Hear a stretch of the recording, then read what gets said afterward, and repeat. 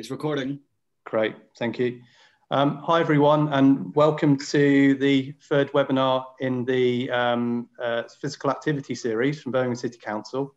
We've got a really good webinar today about physical activity in pregnancy and around that period and young children. Our first speaker is Dr. Marlies de Vivo, who's co-founder of the Active Pregnancy Foundation. And then we've got James Grinstead and colleagues from Sport Birmingham as well. And just quickly, the outline of the talk, we're looking at the importance of physical activity during pregnancy, how this is important for mother and child. And follow that up, it links in quite well with the next talk, which will be looking at physical activity in children and showcasing a range of different programs available in Birmingham. We're quite keen to get your feedback, and in between the two sessions, I'll put the link to the feedback survey. And any comments, please put them in the chat box. Any questions as well, put them in the chat box. And once we finish the first session, Marlies will answer those questions for you. And yeah, without further ado, we'll crack on into the first talk and introduce Dr. Marlies de Vivo. So that's feedback as well, yeah. Thank you so much, James. Just a bit more about myself to give you some perspective of where I'm coming from. So I am a senior research fellow at Canterbury Christ Church University, where I run the physical activity in the perinatal period research group. I'm also co-founder of the Active Pregnancy Foundation. And as well, today will be slightly academic in tone, I suppose, but please, if you have any questions, do pop them in the chat box and I'll do my best to answer them at the end of the session. Next slide, please, James. So thank you so much for having me. I realize that we don't have much time today and that there's a varied audience attending, but I'd like to give you a taster of this topic area so that you can see how it links to your practice and community, but then also to signpost and encourage you to explore some additional resources and learning opportunities. Next slide, please. So if we start by looking at an individual's physical activity journey from the day of conception, it is represented by these guidelines. In other words, there's an expectation for physical activity to be part of your life course. But as you can see here, the journeys of mother and child are linked and already starts during pregnancy. But this parental responsibility, and yes, I did say responsibility, does not end there, it extends into childhood. Now, research has shown us that a child's level of physical activity rises by 5 to 10 minutes for every 20-minute increase in the physical activity level of a parent. And a similar relationship is also found between parent and child sitting time.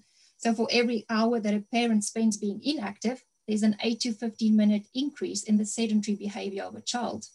And we know that it is here where the vicious circle starts.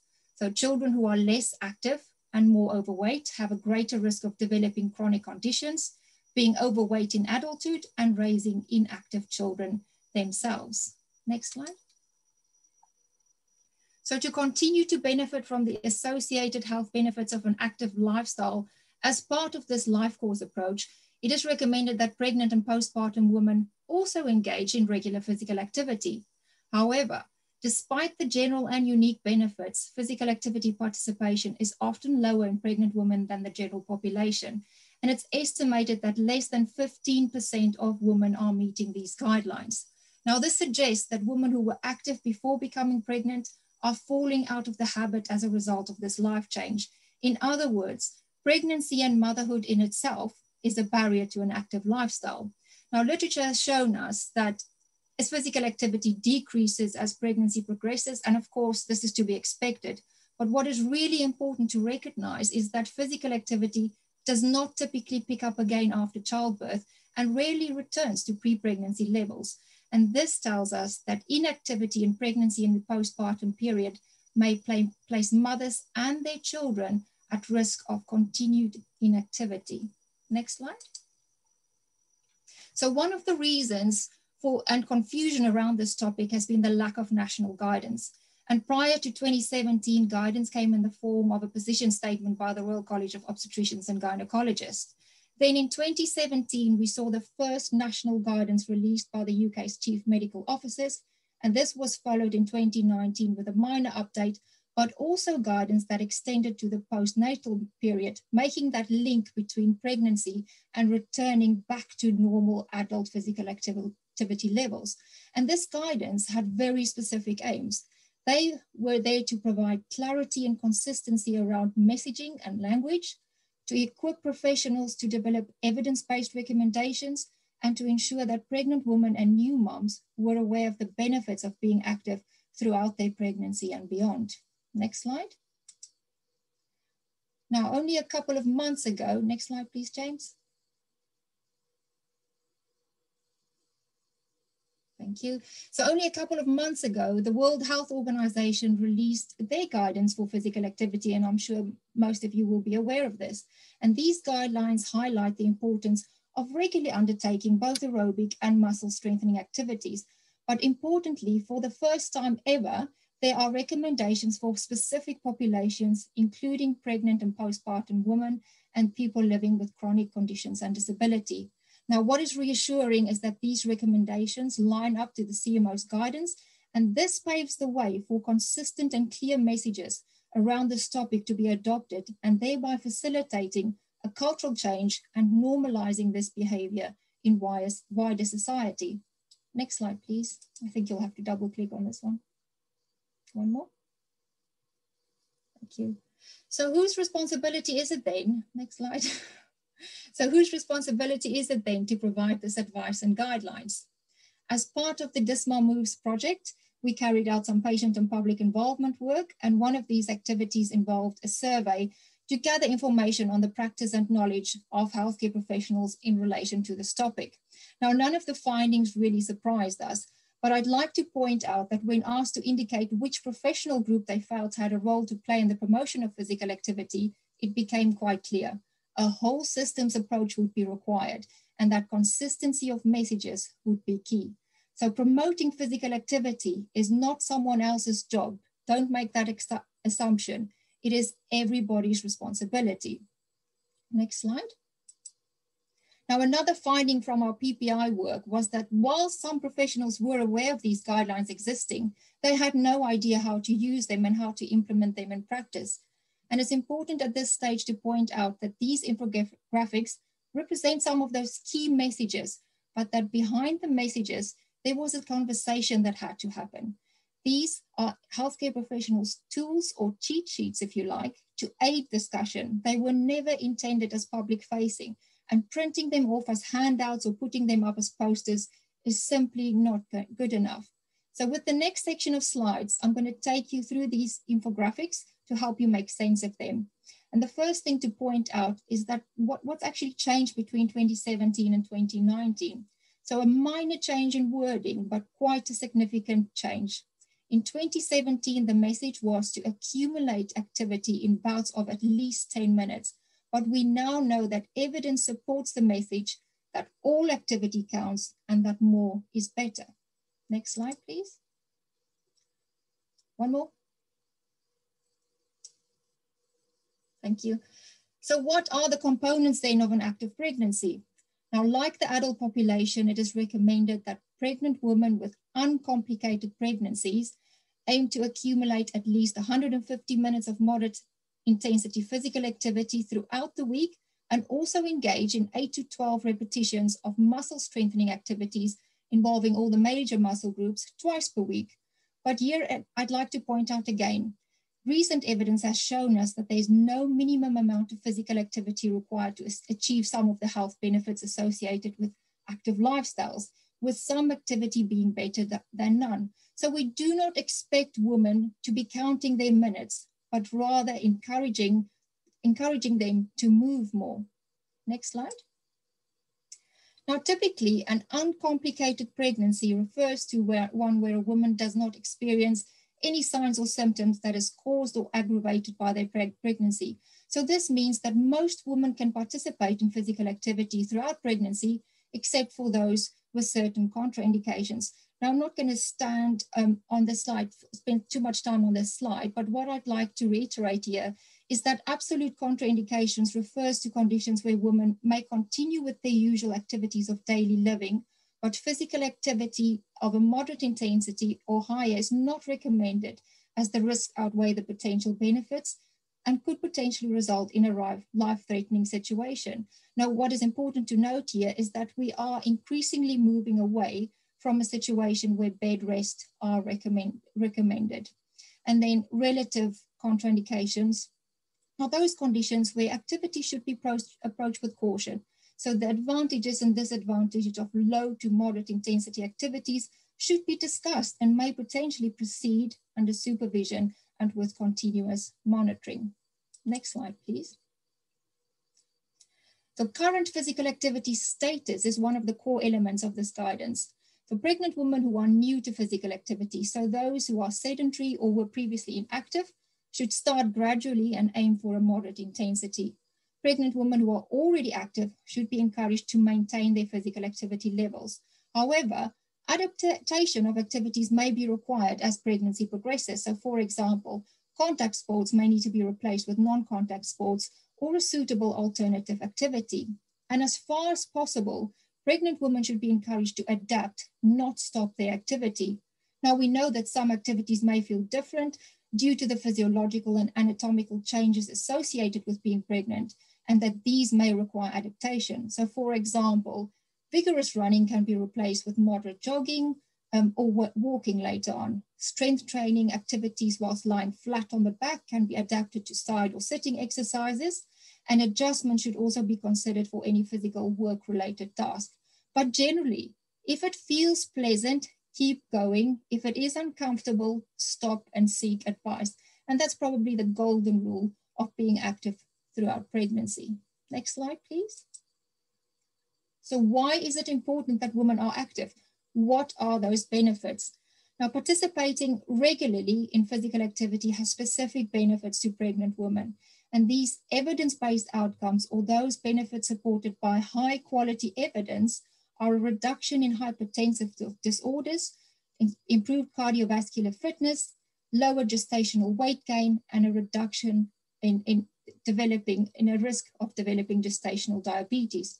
And in addition to these specific outcomes, pregnant women will continue to benefit from those same benefits as the adult population. So improved sleep and improved mood were adopted from those guidance for adults. And it's important to recognize that there is no evidence of harm in relation to risk of preterm birth, small or large for gestational age, or any other complications for a newborn baby, such as a decrease in APGAR score at 1 minute. Next slide, please. Now, one of the first and most common questions you'll probably be asked is whether it is safe to be active in pregnancy. And the national guidance is underpinned by 3 key safety messages. Pregnant women may be concerned that it's not safe. However, there is no evidence suggesting adverse maternal or infant outcomes for healthy women resulting from moderate intensity activities. Now, some activities, as we've already said, will feel different and may require adaptation. So listen to your body and adapt. And again, that golden rule, if it feels pleasant, keep going. But if it is uncomfortable, stop and seek advice. And then finally, don't bump the bump. Certain activities may represent an increased risk of injury through physical contact. So avoid contact sports and activities where there's a high risk of falls or trauma, and then also avoid those associated with physiological risk factors such as scuba diving and training at high altitudes. Next slide. So brand new in 2019, and for the first time ever, we then saw the release of National Physical Activity Guidance for women after childbirth, really guiding them back to those guidelines set for the normal adult population. Now you'll note that the infographic applies from birth to 12 months, which means that we do not expect women to do 150 minutes on day 1, but that we ask them to build this up gradually so that by the time baby is 1 year old, they could fall back into that life course approach to physical activity. Next slide, please. So following a similar format then to the pregnancy guidance, what are the components of an active postnatal period? Now, following childbirth, women should aim to gradually, and I really would like to emphasize the word gradually, build up to accumulating this 150 minutes of physical activity throughout the week, and again, building up to doing muscle strengthening activities twice a week. And of course, as I've said before, we know that there is no minimum amount of physical activity required to achieve some of these health benefits, with some activity being better than none. And in the postnatal period particularly, in line with the guidelines for the adult population, it is advised that women avoid prolonged periods of sitting and breaking up sedentary time. Next slide. So physical activity status is again important here, but we also consider birth experience, and they form the core elements of the postnatal guidance. And it's important to recognize that every birth is different and that every woman has a story to tell, and that as practitioners, we should really be sensitive to these. If a woman has had a straightforward birth, activities such as walking, gentle stretches, and pelvic floor exercises can resume as soon as she feels up to it. She does not have to wait for the 6 to 8 week check. However, the 6 to 8 week check is a good time to have a discussion and to tailor advice around whether a woman was previously active or not active. So for example, if she had an active pregnancy, you can encourage her to gradually reintroduce those activities. However, emphasize that they may need to be changed or adapted initially. And if she wasn't active, encourage a gradual introduction of activities and building up activity levels over time. Now, the next stage is really important. Only after having built up moderate intensity physical activities over a minimum period of 3 months, and in the absence of any signs or symptoms of pelvic floor or abdominal wall dysfunction, can more intense activities, such as running, gradually resume. Now, we live in a society where we see celebrities jump back to their pre-pregnancy shapes, and it's really important to emphasize that women take their time and do it right, because getting back to activity too soon can have other long-term implications. Next slide, please.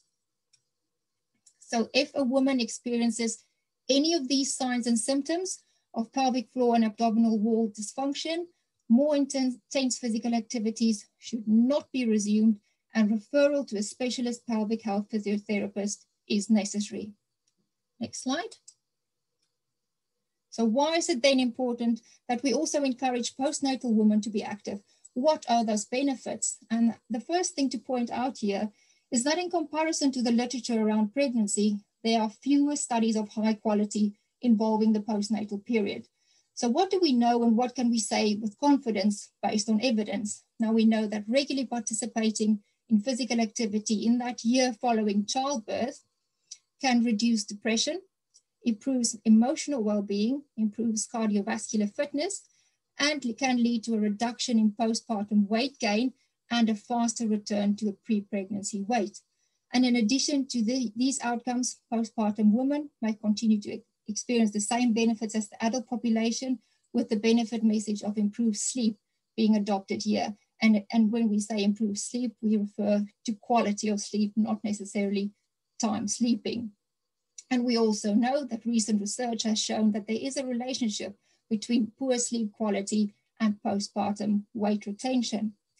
And then a final note here, the period following pregnancy is a time where women are particularly vulnerable to social isolation and postnatal depression. So recommending that new moms get active with others, their partner, their family, friends, or whoever is in their bubble at the time, is an opportunity to facilitate regular engagement with physical activity whilst also developing social networks. Now we know COVID-19 and the pandemic has made this really difficult, but we should still be encouraging moms to connect, whether that's via social media or in other ways, with others and to share their experiences. Next slide, please. And finally, is it safe? Yes, it is safe for healthy women to be active following childbirth, and there's no evidence of negative impacts on breastfeeding.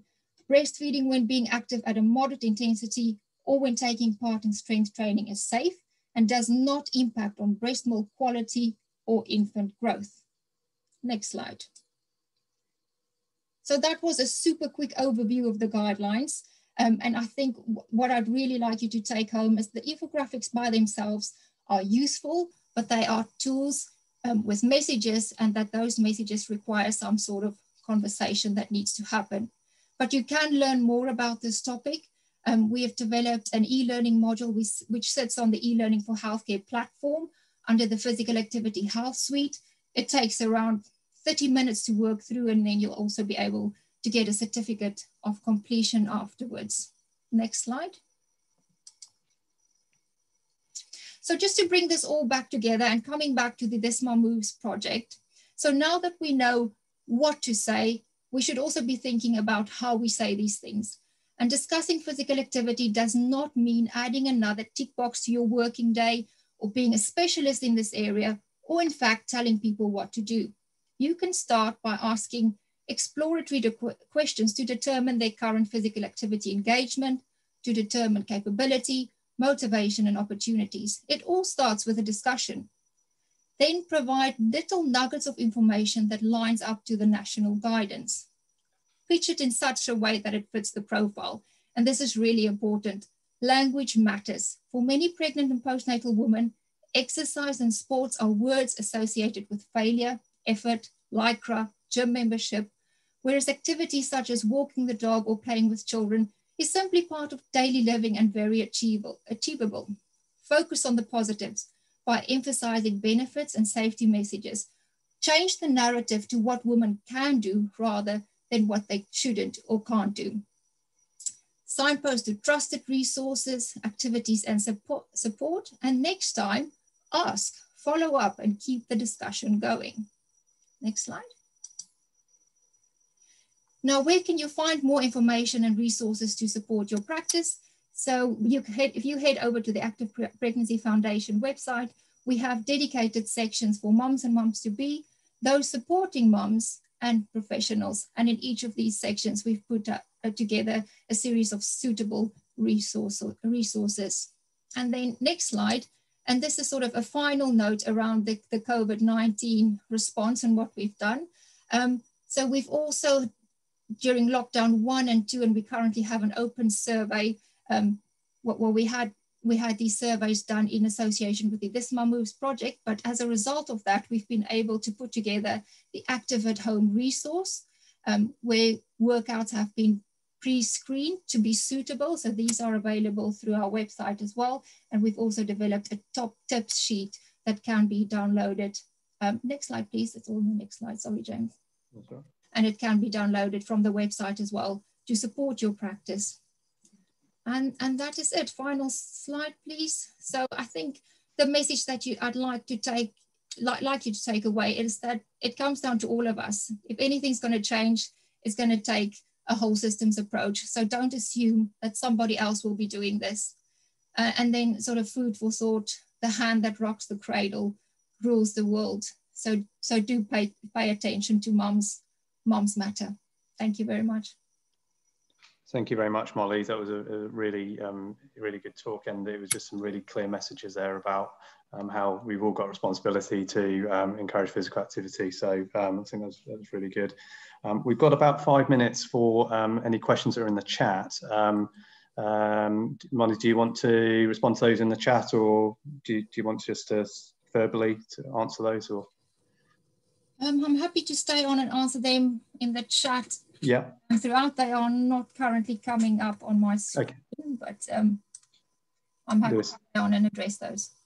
Yeah, no problem. Lewis, is there any questions in the chat? I don't see any, James. No, okay, no problem. If you do have any questions, obviously put those into the chat. We will go on to our next speaker now. It's James Grinstead, who is Senior Partnership Manager for Young People at Sport Birmingham, and his colleagues, and I will hand you over to them now. I'll just stop sharing the screen. Thank you, James, and yeah, thanks to Marlies as well for that very good presentation. And so hopefully everyone can now see my screen. If I just set up the slideshow. So as James mentioned, my name's James Grinstead.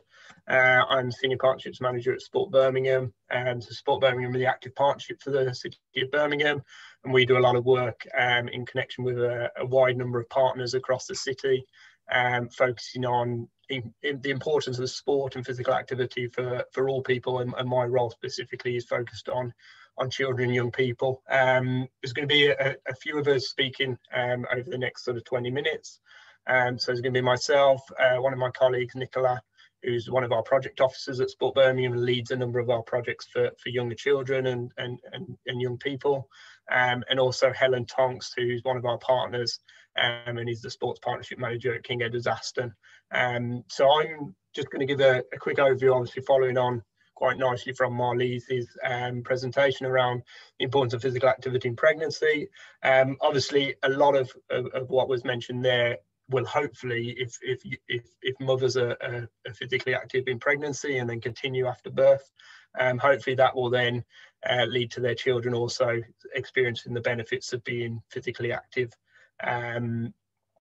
Similar infographics to what Marlise showed. So obviously there's recommendations from the Chief Medical Officer around the amount of physical activity that babies, children, toddlers, all the way up to sort of when they become adults should be doing. And it's a whole variety of different activities that are obviously important for them to be happy and healthy, but also for their wider development, their skills development, social development, etc. And we'll speak about a number of those coming forwards. And obviously a lot of the early years, so the diagram on the left, the early years physical activity is very much around school readiness and getting young people to a position where they're moving, they're coordinated, their learning development is gaining, as well as their physical development.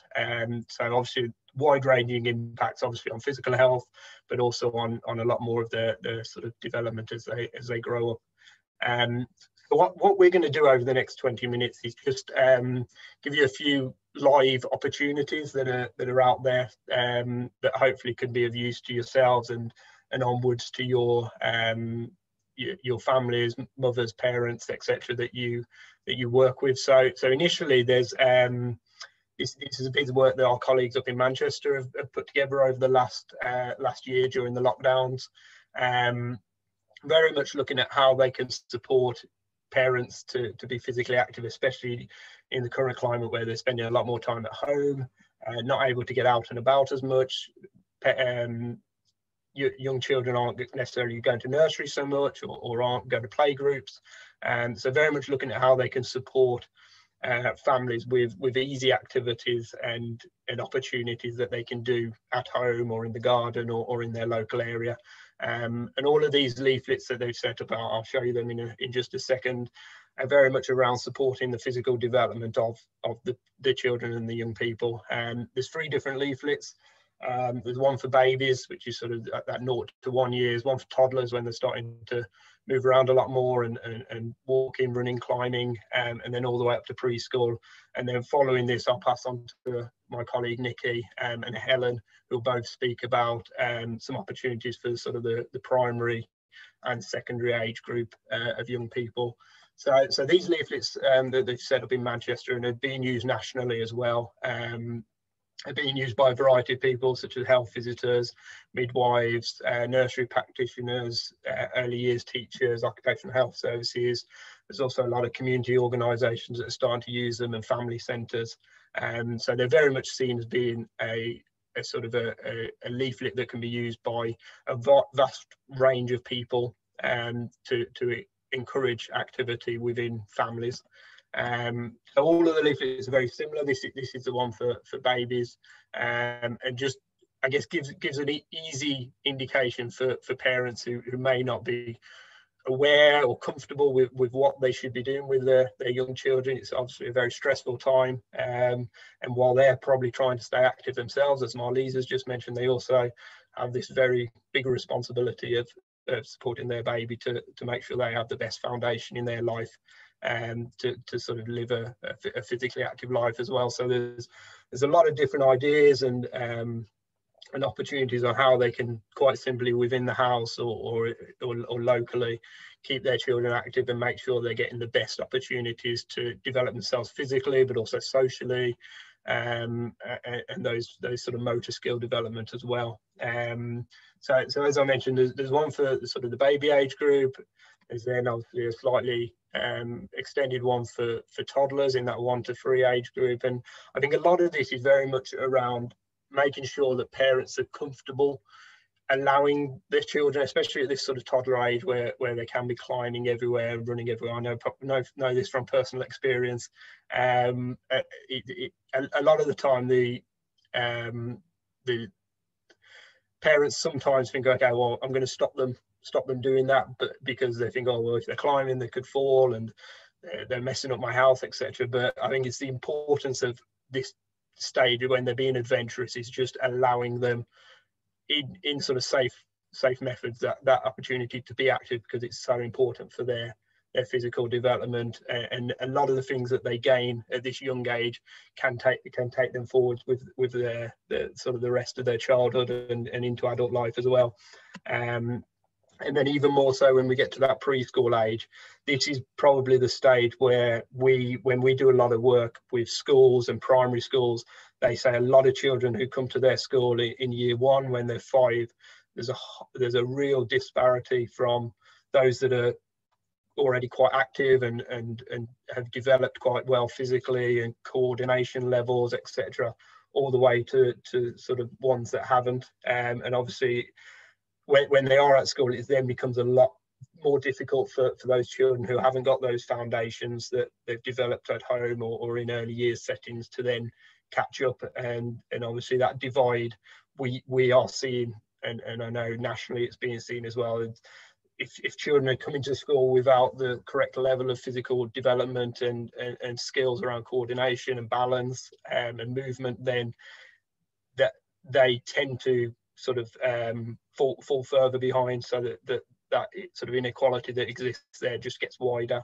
So there's a very sort of big push at the minute for the foundations of being active from a young age, and these leaflets are a good starting point. And as I said, these, along with the other opportunities and initiatives that my colleagues will speak about, are all things that we can pass on to you in a variety of ways. And I'll leave my contact details at the end, and we can hopefully start sort of publicising these wider across Birmingham, and they can be used by yourselves to support your families and individuals that you're working with. If I pass on now to Nicola, who is going to speak about one of the initiatives that we've again currently got running at Sport Birmingham, which is the Commonwealth Challenge at Home resource. Thanks, James. So yeah, the Commonwealth Challenge at Home resource has been designed to support families and young people to stay active during the current lockdown restrictions. So you might not be able to see it too much on the image on the right-hand side, but essentially it's a 50-day virtual journey from Australia, where the Commonwealth Games were held last time, through to Birmingham. And within that journey, they pass through other countries who will be involved in the Commonwealth Games. The aim of the map really is to encourage movement and physical activity throughout each day of that journey. And I think from our point of view, throughout the lockdowns, we've had quite a lot of feedback from schools, families, parents, around the fact that they know that there's online resources out there for young people to access to help them stay physically active, but they're not necessarily sure where to go to or how to access these resources. So as part of the Commonwealth Challenge map, we've included example activities that can be done on each day of that journey, with a link to how to access them. The activities that we've provided on the map, they are from local providers. So for example, some of our school games officers have developed these resources, but also links to national partners who have developed resources such as the Youth Sport Trust, Sport England, and national governing bodies. And as well as the physical activity element, we've also linked to the geography curriculum. So as the young people pass through the map and go through the journey, they'll reach certain countries where they'll be provided with fun facts and information about that country, and also some questions to answer on it as well. So we've got kind of two different elements within the Commonwealth Challenge resource. Next slide. So the Commonwealth Challenge resource, we know has been successful in encouraging young people to stay physically active. We've adapted this resource slightly from a resource that's currently used within our primary schools to support with the Daily Mile initiative, which is an initiative which aims to get young people at school running or jogging at their own pace for 15 minutes with their friends within the school day. And we've had really positive feedback from teachers about how this resource has helped motivate and encourage those young people within the Daily Mile. So we know that it's a positive resource that can be used to kind of help support young people stay physically active. Within the at-home resource, we've provided lots of different activities. So there's activities that you can do individually, and there's individuals that can be done with your family. So just as an example, one of the links that we provided is to the Youth Sport Trust, who've provided an adapted version or a sporty version of Monopoly and a sporty version of Bingo. And I think the really important thing within this is that all activities that are provided suit any ability level, and which I think is really, really important. Majority of the activities require little or no equipment. So, for example, if there's an activity that requires a ball, if you don't have that, they give alternative examples that you could use instead. So, for example, a pair of socks instead of a ball. And most of the activities require little or no space, which is really important if you're doing these activities at home. The other thing to note around the resource is that we've also provided incentives for young people and families to take part in the map. So once all the days have been completed on the map, they can send it in to us at Sport Birmingham, and they'll get entered into a prize draw to potentially win a voucher, a Love to Shop voucher for their family. And the other point which I'd like to make, which isn't actually, I haven't mentioned on the slide, is that we have had inquiries from people who might not be able to access technology at home and be able to see this resource or download the links that we've provided. So we are distributing hard copies of the resource if required. So there's kind of the virtual element to it, but also we can send hard copies out. And that's it from me, James.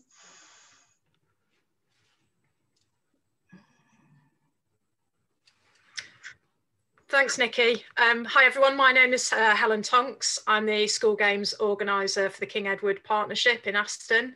And I'm just going to really briefly talk about a pilot project that we've been running over the course of the last 6 weeks. And this project has been run with Central Sports Partnership and my colleague Hannah Reid. And essentially, it's been running across the Aston areas and Hall Green area as well. So some of the most deprived areas in Birmingham. So can I have the next slide, please, James? Lovely. So essentially, school games organisers, at the heart of what we do is to try to promote the physical activity within schools, and those are primary and secondary. And that's been the real driver before the pandemic hit. But obviously we know now that young people and families have been really affected socially and emotionally as well. So what Hannah and I tried to do is come up with a project that would be really impactful on families across those two areas, not just physically, but socially and emotionally as well. We know that the Youth Sport Trust and Sport England have done quite a lot of research on physical activity levels, and they've been very well publicised. But for us, interestingly, the impact on social and emotional skills in young people, the findings from that research have actually been really interesting. So we know, for example, that in a research done by the Youth Sport Trust, 71% of children reported that they were more active with their family than ever before. And the Steps to Success projects that we've been part of over the last 6 weeks is really grounded in families and young people being active together. And we think that's really important, particularly in the times that we live in at the moment. Emotionally, we know that teachers are reporting higher levels of anxiety, fear, certainly mental health issues have really increased. Not just in the pandemic, but over the course of the last 2 or 3 years within secondary schools, definitely, but also worryingly in primary schools as well. So the Steps to Success programme is really grounded in those 3 pillars: physical, social and emotional skills. And what we try to do is give families and young people the opportunity to develop those, whatever their circumstances have been over the course of the 3 lockdowns that we've been involved in. Next slide, James, please. So what we've tried to do is produce a resource essentially that's gone home to families, but our biggest sort of link with families is obviously through schools. So it was really important for us to get school engagement and involvement in what we were doing. And what we know through working certainly in secondaries and primaries is that schools now are really focusing on the holistic child. It's not just about results when they leave in year 11 or in sixth form or at the end of Key Stage 2. And this project really sort of underpins that philosophy. So in terms of the school benefits that they found is that there's this idea of personal development and young people perhaps negating some of those negative impacts of the pandemic when they've returned to school. And hopefully we'll see that even more in the coming weeks. Certainly hitting the 60 active minutes agenda, which is recommended for all children. I think that was on James's previous slide. So 60 active minutes per day of moderate activity. And increasingly parental engagement is becoming really, really important. It certainly is at partnership level for us. And we know that when parents are active and engaged, their young people are more likely to be engaged as well. And all the resources that we've sent out are inclusive, regardless of ability. They're all inclusive and can be accessed by any young person across the 2 partnerships.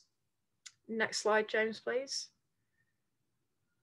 So this is what the resource looks like. And again, just alluding to what Nikki said about access to resources, these are printable. I know lots of schools have printed these off and sent them home to families in digital poverty that may not have internet access, may not have a printer. So they've been accessible to all young people. There are 6 weeks worth of activities, and you can just about see that on week 1. They're divided into 3 areas. So the physical me, the social me, and the emotional me. And students get points depending on which tasks they've achieved during the week. And as I say, there are 6 weeks worth of those resource cards. We are at this point at the end of 6 weeks, so we've only just finished our pilot project. So we're really looking forward to getting lots of feedback coming back from young people and families over the next few days. Next slide, James, please. And then just to put this in a slightly wider context, we've had lots of publicity and promotion on Twitter, and we've managed to get 4 main partners, one of which is not on this slide, but our main partner on this project has been Sport Birmingham, who have supported the project, supported young people. And then we've had some sport ambassadors who have been really inspirational to young people and families. So our main ambassador has been Layla Gusketh, who's an England netballer.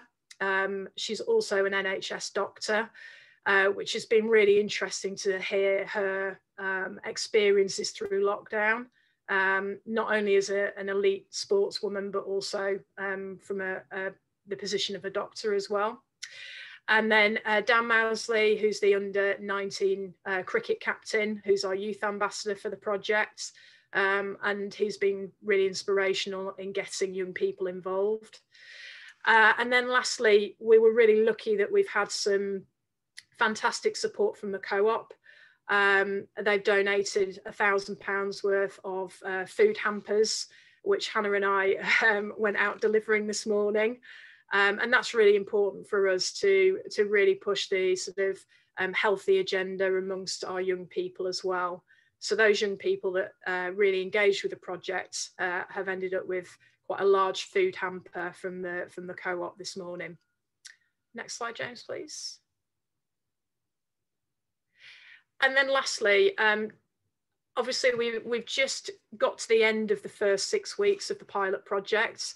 but we do have some initial impact. So 24 schools have had access to the resources.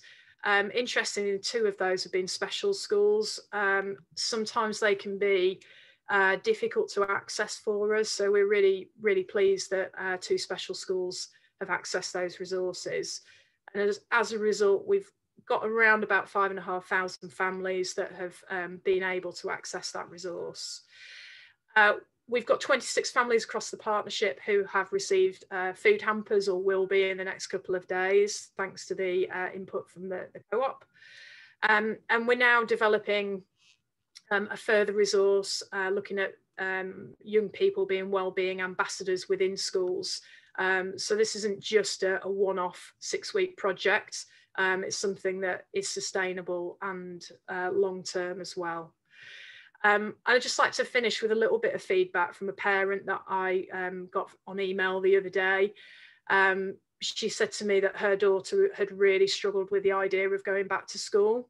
And one of the activities on the resource card is talking to a family member about your feelings and young people's feelings. And she said as a result of that, her daughter is a lot more positive about going back to school. So for us, I think that encapsulates what we were trying to achieve with the project. My email address and Hannah's email address is at the bottom of this slide. The resources are free. If anyone wants to access those resources, they're in a nice sort of PDF format. We're more than happy to send those out. What we would like, if you do want the resources, is just a rough idea as to how many people you might be sending those to, so we can sort of keep a track of the impact that they might be having. Thank you, James. Thank you very much for that, Helen, and to Nikki previously for that. And then the final sort of opportunity, final piece of work that we're currently working on that I wanted to speak about today is a piece of work that we're doing in partnership with Birmingham Play Care Network. And what we're doing currently is looking to distribute 600 play packs out to identified family across 6 districts in the city. So Birmingham Play Care Network and ourselves have been looking to get some funding that is allowing us to do this, and the 6 districts that we're working on that the funding's come in for are obviously indicated there: Ladywood, Perry-Barr, Hodge Hill, Hall Green, Edgbaston, and Selly Oak. I guess one thing, if you've seen a district that's not on that list, is that this is a project we've got funding for and we're hoping to scale up over the coming months. So obviously these are the districts we're working with initially, but we would be hopeful that obviously with success of the project that it can expand to other areas of the city as well. And the packs, quite simply, again, a lot of our colleagues up and down the country have done similar things, very much around getting packs of equipment to families that need it. So these are going to be identified families either through identified families through children's centres, family centres, health centres, GPs, schools. So very much trying to make sure we target the families where there's most need. And these packs will consist of different equipment that they can do easy physical activities within the house, so things like a skipping rope, a ball, a couple of markers, and alongside some craft kits for sort of development of fine motor skills and that wider social development of young people as well. And there'll also be a magazine going alongside that, which will have some ideas of what activities they can complete, how they can use the equipment. So it's not just a case of here's loads of equipment, try and make the best of it. There'll also be some resources that go alongside that almost explain different little games or activities or crafts that can be made using the equipment that's in the pack. So those are currently being put together literally as we speak, and they're being sort of bagged up and packed up, and with the aim of getting those out through some partners that we've already got, but hopefully also some new partners that may be on this call, out to families that need them in the next few weeks. And again, just an idea of a couple of the sort of the things that are going into that magazine and some of the resource cards. So within each of the packs there's going to be a catch pad, which is sort of quite simply a tennis ball and 2 Velcro pads, which many of you may have used when you were younger. And again, alongside that, there's going to be some different ideas of activities that they can do. Again, all of these, as with the other projects and initiatives we mentioned, are very much can be done at home, in your house, in your lounge, in your bedroom, wherever you've got. And outside of using the equipment that we're obviously going to be putting into those packs, it's using just normal household items that people would have in their house, like books, table, etc. So quite simply, there's a few different physical activity ideas, but also some craft ideas. So I think alongside what Helen mentioned around it being more than just being physically active, there's the social aspect, the emotional aspect of families connecting as well. I think is really important. And a lot of our work of being able to utilise activity and being active as a social family activity, as much as the physical development and the physical health benefits, it's much wider than that, and there are much more benefits to come from all of this. So that obviously a very whistle-stop tour. I think I've stuck to time just about, of a few ideas that and a few initiatives that are currently live in Birmingham. Again, contact details are there if you wanted to speak to someone specifically about one of the things, but alternatively, if you wanted to sort of speak about it all, or get further information in general on wider activities and wider opportunities, then please feel free to contact myself and or any of the other contacts that are on that list. So yeah, obviously if there's any questions, I can take them or respond in the chat. But if not, I'll pass back to James. Great. Thank you, James, Nikki, and Helen. There's a really interesting talk, some really great programs and resources there, so that you've highlighted. Thank you very much. There was one thing in the chat, James. I don't know whether you're happy for your slides to be shared with someone, if that's possible. Yeah, no problem at all. I can send. Do you want me to send them via yourself? There has been a slight change from the last one I sent you, James. So. Okay. Yeah, I can. I'll contact you after the. Brilliant. For yeah. that. Yeah. Very, very happy. Thank you very much. Thank you. This is a question that we've got. How are you guys going to be collecting feedback from the Steps to Success attendees? So thanks for that question. Yeah, we send out a Google form through schools really, and they send that information on to families and young people. We've had a really good take up of the feedback, and it isn't just yes no answers and scores. One young lady wrote me sort of half a page of A4 on her experiences, which actually is really useful. So it's not just about, in the pilot projects anyway, the numbers of young people that have taken part, but the actual experience. I had another young lady who sent me a sort of 3-minute video of all the little things that she'd done on the resource cards. So those things are really, really important for us. But in terms of actual raw data, we get schools to report that back through a Google document, or if it's a family or a community group that have used the cards, they can just email us directly with the number of young people that have taken part. I hope that answers the question. Great, thank you for that. I really appreciate that. Yeah, it did answer the question, so thank you for that. That's fine. So that's all fine. So thank you very much for all of the speakers today. It's been some fantastic content, so I really appreciate that. I'm just going to tell you just briefly about our next webinar. That's next week, same time, 12:30 to 1:30. We've got physical activity in older children and young adults, and we've got Birmingham Scout Movement talking about the things that they do and how that can benefit physical activity in older children, particularly children that may not be particularly interested in sport, and also the wider sort of benefits of Scout movement as well, and how that transitions actually nicely into young adults. And then we've got Mark Jeffries, who's Director of Sport and Physical Activity at Birmingham City University, and he's going to discuss different ways that Birmingham City University has helped to encourage physical activity in young adults. So, so those should be really, really good. So thank you very much for attending today. I really appreciate your support. Thank you very much.